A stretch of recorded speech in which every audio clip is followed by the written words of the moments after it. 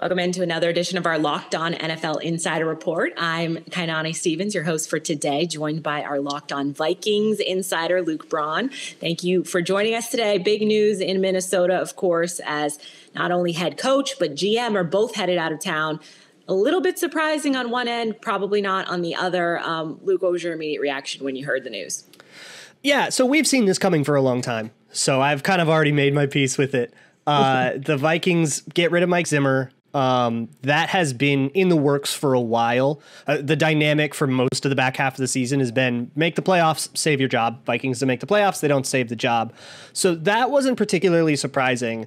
It was a little less clear what was going to happen to Rick Spielman. It was clear he wasn't going to be the GM anymore, but they might have tried to find him a different role in the organization, something more on the business side. And it turns out that they didn't really come to an agreement there. So either way, it's kind of the full-on the nuke button. GM out, coach out. We're doing a whole new tandem here. When you look at something like this where they kind of clean house, but they're not necessarily cleaning house with the team, what's maybe top of your list in terms of priorities of what kind of coach, what kind of atmosphere vibe would be good for this team to keep it moving forward? Yeah, and when it comes to the roster and the assistants and all that, they haven't made any decisions there because they're going to let the new guy come in and make those decisions. So they're not committed to keeping anybody, I don't think. It's whatever the new guy wants, he's going to be able to do that. For me, there's a lot about leadership, and the Wilfs talked a lot about, we need a good leader and a good collaborator and a good communicator. For me, I want somebody who knows how to build something. Somebody, I don't want the latest whiteboard whiz kid. Don't give me the best scheme guy and then make that guy do everything but scheme.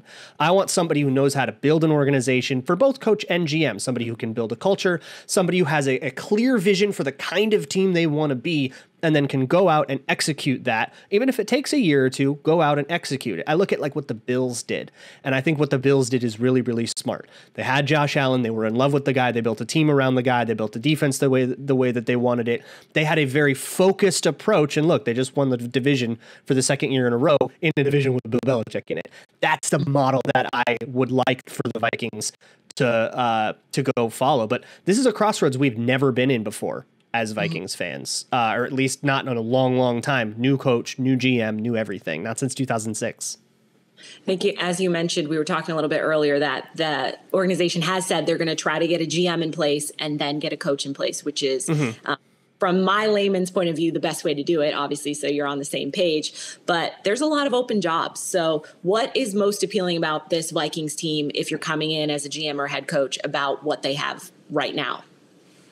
Yeah, as a GM, the big thing is the Wilfs will stay out of your way.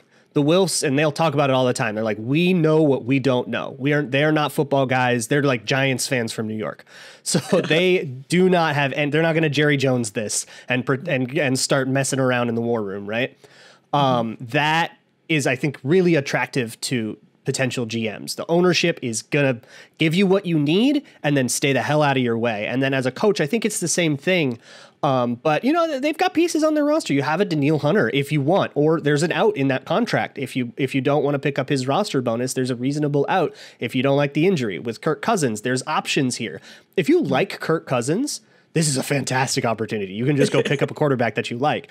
Even if you don't like Kirk Cousins, that's a fully guaranteed salary, but it's a very tradable contract. It's a very reworkable contract. There's lots of options there. And then guys like Justin Jefferson, Dalvin Cook, they have two bookend tackles that I think everybody was pretty happy with, offensive tackles. There are pieces to build around. And so and a lot of those pieces are kind of scheme agnostic. There's no scheme that Justin Jefferson doesn't fit. Nobody doesn't need a deep threat that can kill you on a deep post, right? That I think can be really attractive to a head coach. I think there are some other places. I mean, look, Jacksonville has a quarterback. Chicago has a quarterback. If you like those guys, you're there. If you don't like those guys, though, if you don't like Justin Fields, you can't take the Chicago job. You're stuck to that guy. So you have to like Justin Fields. You don't necessarily have to like Kirk Cousins. If you want out from under him, you can always go into the trade market. Is this something, I know you mentioned you don't really want that, hot name, offensive kind of guy coming in for your team necessarily, but is this something where a more veteran coach, someone that's already had a head coaching job, can really come in and thrive given the pieces that they have? So I like that because I just like the idea of let's hire a guy who's not doing this for the first time. We all get better. Everything you've ever done, you're better at it the second time than the first time. Right. And so I'm more open to the idea of a retread for that, but that's more my own personal opinion. I think with the Vikings themselves, they're not going to leave any stone unturned. But I'm open to a guy like a Todd Bowles is somebody that I've been really interested in because he can build something. He can get more than the sum of his parts, especially on the defensive side. Look at what he did with those Jets teams. Didn't work out. Those Jets teams were a disaster from the roster, but he had them fighting. He had them competitive, and he had them playing their asses off for him. I respect that. That's the kind of thing, I don't mind like a Doug Peterson retread. I could definitely be talked into something like that. But look, if you wanted to bring Brian Daboll in, who also I think has a reputation for being adaptable and building things around people, again, the Bills, like I'm a big fan, that like I could totally be open to that as well. I'm like not as into Kellen Moore. That's really who I'm subtweeting here. He's a scheme wizard, but has he ever been a leader? Has he ever, like really built something? Like, no, he's a whiteboard guy. Let him draw things up on the whiteboard, call the plays. That's where he belongs. Why am I giving him a job that requires a totally different skill set? Stay in your lane. Yeah. Fair enough. Okay, well, we'll see exactly what the options are going to be. Obviously, is there a feeling? I mean, I know the GM position, maybe it was a little bit more of a surprise, or they were maybe moving towards that way anyway, I think you mentioned. But how quickly do you think they're going to try to move on this? They're going to be very deliberate. Okay. I would not be shocked if the Vikings are the last team to hire their guy. They don't want to rush. Like if everybody's going to scramble and rush to hire Eric Bieniemy and the Vikings miss out, they're at peace with that. They do not want to rush this because if you mess up your GM hire, you mess up your head coach hire, you just threw like 3 years down the toilet and the rest of Justin Jefferson's rookie contract. They're going to take their time with this thing.